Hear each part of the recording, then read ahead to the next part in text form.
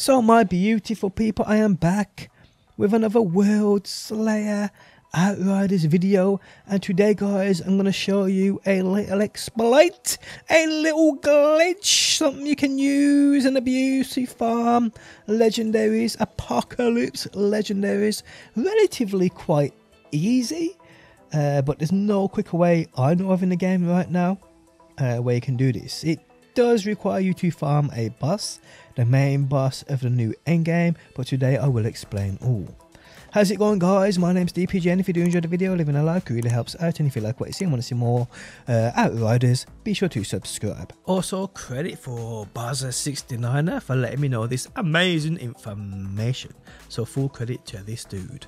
Okay, so the new endgame in this game, the Trial of Tyre Greta. I don't even know if that's how you pronounce it, but either way, you know, you got this maze of all these activities you can use. Get that loot, people. Hey, but you know, we all know the main guy, the main boss within the Father's Sanctum, the final trial. Now this boss right here, as you'll see on screen now, you can actually farm this dude. Now this is dependent on how many lives you have. Now if you make it all the way to this last boss with all your lives intact, so if you're playing in a team and you have 3 attempts remaining, that's basically the life you're on now and 3 other lives, so you have 4 basically. So yes, you can actually farm this boss 4 times, and it's super simple. What's best about this as well guys is you also get to pick a legendary every time you beat him. So all you got to do is guys, and it really is this simple, fight your way through the new trials, the new endgame, till you get to the Father's Sanctum, the final trial. Then you have to take down this boss. Once you take down the boss guys, you simply pick that legendary.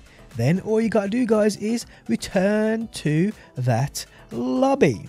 Once you return to lobby and continue back into the game, you'll then be at the boss's door ready to fight him again. You take him out guys. Again, you can pick one of 3 legendaries. You also get his looty drops as well. Don't forget about all that good shit. And you simply just repeat the process. Again, it's dependent on how many lives you have. If you make it to the boss with only 2 lives remaining or 1 life remaining, you can obviously do this only 1 time after you've took him out for the initial time.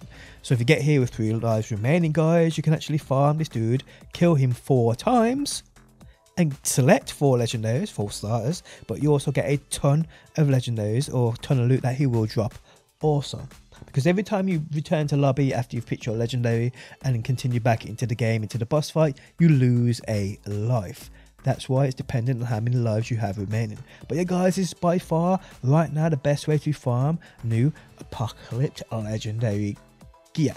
And well, I really hope it helps you guys out. If it does, leaving a like really helps me out. If you're new around here and want to see more Outriders, be sure to subscribe, and hopefully my beautiful people, I will see you on that next one.